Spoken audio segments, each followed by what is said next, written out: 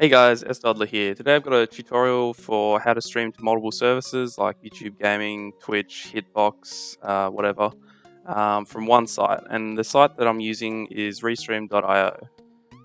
Now I use OBS to stream, but it works from all streaming software like XSplit and everything like that.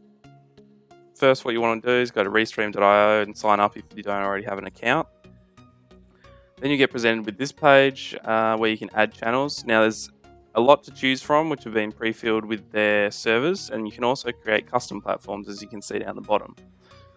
So today I'm going to add my Twitch and YouTube gaming accounts. To add your Twitch one, you should just be able to go connect Twitch and log in via your internet browser, as I've done here. You just go authorize, and away it goes.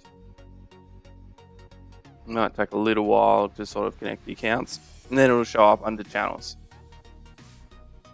So I'm going to add my YouTube gaming one, same process, except you connect YouTube gaming, you go straight through to your Google account. As you can see, I've got a few there, so you select the right one and allow it through to your channel. Right, there you go. You can see the two channels that I've got there ready to stream. And over on the right hand side is where you get your stream key from. So you're going to want to whack that straight into your streaming software like OBS. For OBS, you go settings, broadcast settings, and it doesn't have Restream under the streaming service there, so you just go custom. Put your stream key in, copy the stream URL. Now there's a bunch of servers you can choose. I live in Australia, so I'm going to choose the Sydney one. That should be about all you need to do. Then go through and configure all your video options as you would normal. Click OK, and you're pretty much right to go now. There's a few other features that Restream does have for you. Titles will let you change the title for your stream on Twitch and YouTube. It will let you change your game on Twitch, but it won't let you do that for YouTube, so you have to go to your live dashboard before you can do that. So I've put in Restream test stream for Twitch and YouTube and clicked update on both of them. And if we go over to the live dashboard, we should be able to see, yep, there we go, Restream test stream.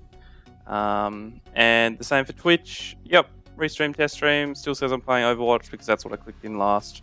So there's one last thing that I want to show you guys from Restream, which is the chat functionality. It lets you combine all your chats into one. Now it's still in beta, so not every service is going to be supported, and there might be some issues with it. Currently, I'm using the desktop app, which you can download from this site, and I'll show you how to set it up. It's really easy, and it makes it a lot easier. You can even display it on your stream.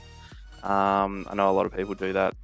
Once it's downloaded, you log in with your Restream account, and at the moment, it shows the chats from both the channels that we've added today.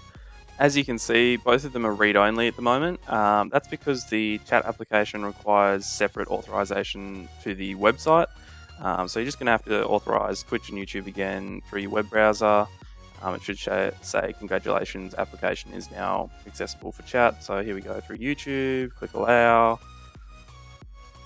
Yep, there we go, authorized for chat access now. So then once you get those authorized, you should be able to go back to the chat application, go back to the chat area and enable the reply feature.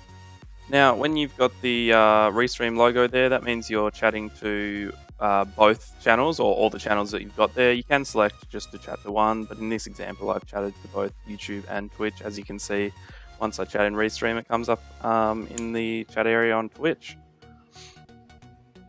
So I hope this has been useful for you guys out there that are trying to get Restream working. Let me know if I've missed anything out, or if you want to see more of this or some OBS settings, working on a few other projects. Yeah, let me know if you liked the video, and leave a like or subscribe.